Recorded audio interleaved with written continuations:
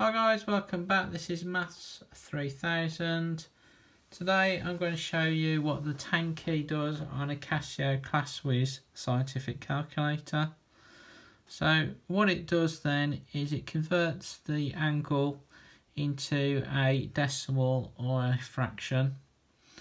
So let's have a look at the two examples here. So we've got to write down the value of tan 49 to 2 decimal places. So the tan key can be found on the third row of the scientific functions.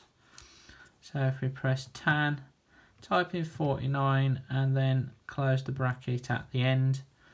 So if we hit the equals key, so we get 1.15 to 2 decimal places.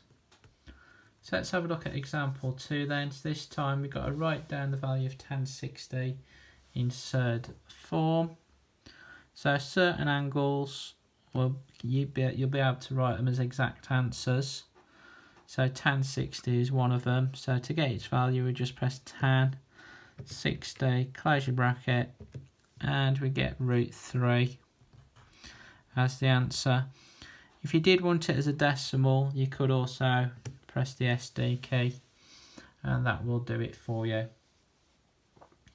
So thanks for watching guys, see you next time.